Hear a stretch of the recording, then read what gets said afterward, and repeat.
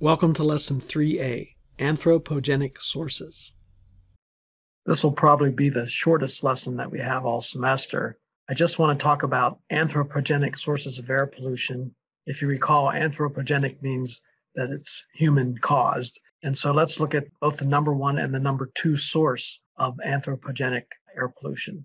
So I have a table here. I just want to point to some of these things, and you could read through this yourself. Some of the pollutants, carbon monoxide, CO. The number one source is vehicles, on-road vehicles. So that just means cars, trucks, buses.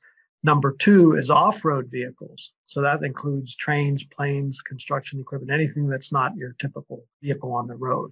NOx is just a general collection of any NO combination. So we have NO, nitric oxide, NO2, nitrogen dioxide, nitrous oxide, N2O. All of these are combined to NOx. And if you put those all together, power plants, mostly from burning coal and oil, for number one. And number two is on-road vehicles. Again, I just have a note here. If you combine on-road and off-road vehicles like we had these two, those together would be bigger than power plants. VOCs, remember what those are, volatile organic compounds. These come from paint and varnish, etc. So that's the number one source.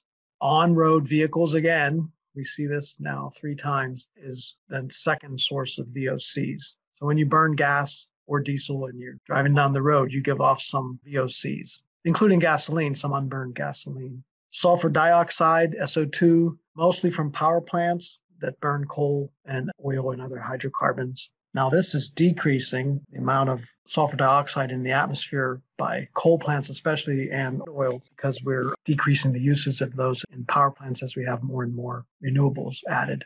The second one is industrial processes, chemical plants, processing plants, etc. PM10, remember, that's coarse particles, particulate matter that are less than 10 microns. The number one source is, again, from vehicles, but this is fugitive dust from roads. And that's an interesting one, mostly tires and other particles and stones and stuff that are kicked up, these larger particulate matter. Do you ever wonder what happens to the tread on your tires? So as you drive around, you know that your tires keep getting smaller and smaller. The tread wears out. What happens to all that rubber? Well, some of it gets broken up into little tiny particles that escape into the air. And so that's this fugitive dust from roads. Some of it, especially if you skid or something, you burn out. It makes a coating on the road, but you lose lots of rubber. You have to change your tires every 30,000 miles or so because of that. The second major source is fugitive dust from construction, mining, etc. And then finally, PM2.5 or fine particles. The number one is industrial processes, chemical plants, etc. And then we have vehicles again, off-road vehicles this time. Trains, planes, construction equipment, etc. is the number two source.